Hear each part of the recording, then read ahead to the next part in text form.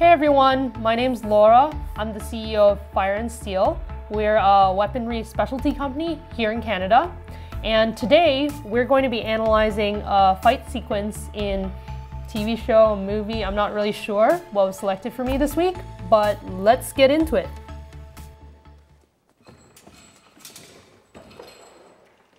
Ooh, so this is Crouching Tiger, Hidden Dragon. It's a classic movie, and it seems like the sequence that I'm watching is probably the best sequence in the movie. I remember watching this as a young girl.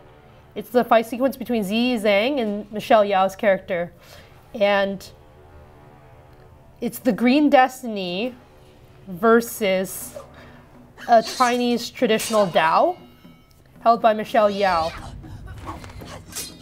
What you see right there is classic Dao movement. You can only do this movement, it's called a head wrap, where you wrap it around your body multiple times and then go in for a counter strike. The wrapping movement that Michelle Yeoh's character does multiple times in succession, it's basically a defensive movement where you're wrapping the sword around to protect yourself and then going immediately for a counter strike. It's done really, really quickly in succession here for cinematic effect, but it's fantastic. I love the way she uses it effectively. What's great about this clip is how it highlights the difference in how a straight sword is used versus a broadsword is used, especially double broadswords. Double broadswords are more slashing weapons, so you'll see a lot more side to side and circular movements, whereas jian are more piercing weapons. You won't see the same hack slash type of movements from the jian as you would from the Dao. So what happened is that she's now switched her weapons. So the fantastic thing about this fight sequence is that it actually cycles through, depending on who you ask for, there's actually 23 weapons in Wushu Kung Fu. Depending on who you ask, it could be more or less than that. But Michelle Yeoh has just switched from a single Dao to a double Dao setup to fight the Green Destiny. In this movie, the Green Destiny is a legendary sword. So the legendary status of it being that it's supposed to be able to destroy all other weapons.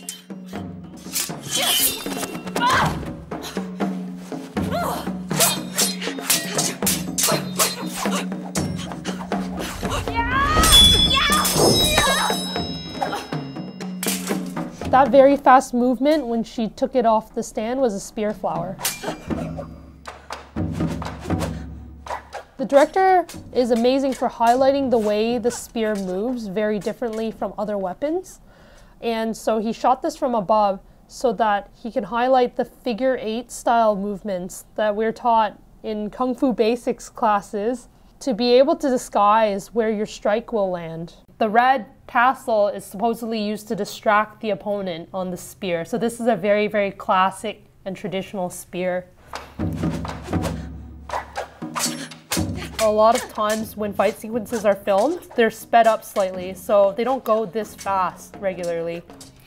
This has been extremely well choreographed and rehearsed. Oh my gosh. Her stunt double is incredible.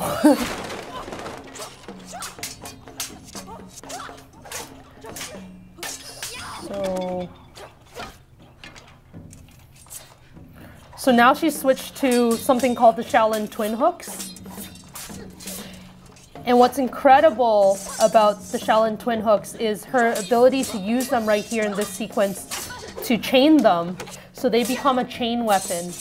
The hooks of this blade are used to hook into the opponent, but not only that, they're used to trap opponent's weapons, as you can see she does right here. So these are Shaolin twin hooks. Like I was saying, I really wanted to highlight how special these blades are. These are among my most favorite weapons because of how they've historically been developed. So these are weapons used by Shaolin monks. They're typically produced to be dual wielded. So the crazy thing is the sheer number of cutting surfaces on this. This is obviously a replica set. It's blunted, so it's not incredibly apparent from this set. But there's actually a cutting surface here. There's cutting surfaces here. This is actually supposed to be sharpened down here. There's cutting surfaces here. And there's a full cutting surface here as well. As well, depending on the version you buy, there might be a cutting surface back here as well. So the craziest thing about this weapon is that it's made to be a hybrid weapon. What that means is that when you link them together, and that is the purpose of the hooks, by the way, they're meant to be linked together so that when they're chained together and swung around, these become chain weapons. When they become chain weapons, they allow you 2 times the reach. So suddenly these cutting surfaces at the end, they're at the handle, they become your main cutting surface at that point, and it becomes almost like a swung axe. These pommels at the end are almost like spear tips, so you'll actually realize that when you flip it around, it actually resembles a halberd, a typical Chinese halberd. The surface here is almost like an axe head, and this surface here is a spear point. So it perfectly hybridizes basically a jian shape, hybridizes it to be combined with the halberd head. And the hooks allow it to be basically combined together to have the versatility of a chain weapon.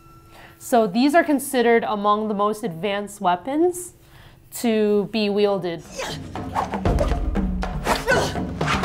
And she's even shot them back at Ziyi Zhang now. This weapon is called the Monk's Spade.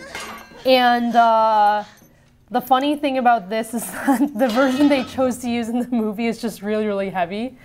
It seems like it might have been made out of solid steel. I think that's incredibly funny because in this sequence she just drops it, and it reminds me of when we would train with weapons in our Kung Fu school.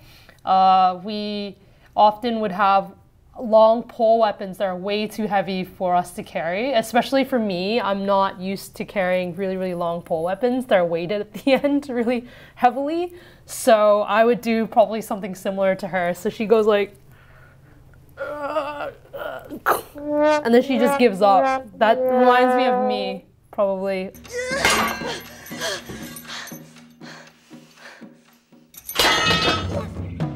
Those are called flowers. And earlier I referenced Michelle Yeoh's character doing a flower with a spear. So whenever you do that circular movement around your body, it's called a flower. And you can do that with most weapons.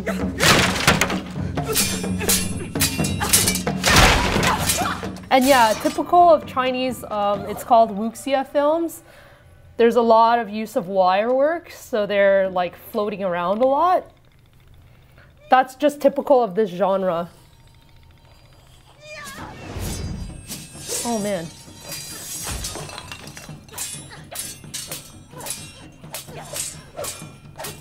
And this sequence makes me laugh a lot because they're really exaggerating the swing, swing, swing sounds here.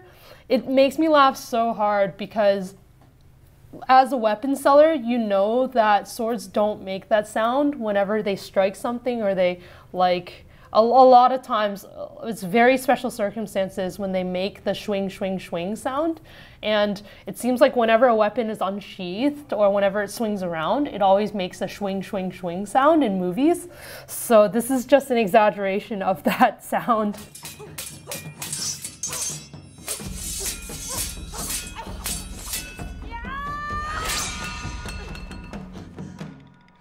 There's no way, just looking at the way this blade was constructed, I can already see there's no way that it would have cut through this thick cudgel of wood. There's no way that this could have happened in real life. Like, no matter how sharp this thing is, the blade is way too, it's not constructed in a way that would actually do that much damage. So obviously this is exaggerated for film. So this is now the final fight. It's straight sword versus straight sword. It's called jian.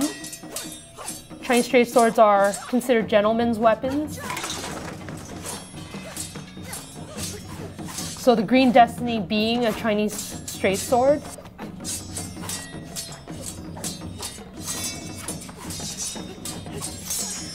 I just love the choreography. It's like artwork. It's watching two people dance. It's so intricate. It's so well done, the attention to detail. And just as I suspected, if you pause the video here, you can actually see that the sword is blunted. So that's the end of the sequence, and you can see with the way the one sword broke the other sword, I believe the Green Destiny slashed through this Chinese straight sword, and it ends with Michelle Yeoh putting the other throat as Yi Zhang's character's throat. The way the sword broke, it's clearly purely Hollywood. The way that this was slashed apart, there's absolutely no way that could have happened like that in real life. So this is clearly a very Hollywood-esque fight sequence, but it was fantastically choreographed. It was very well done. I love the detailing in the footwork and in the weapons movements and everything. This is one of my favorite fight sequences of all time. So it's an absolute pleasure for me to be analyzing this right now.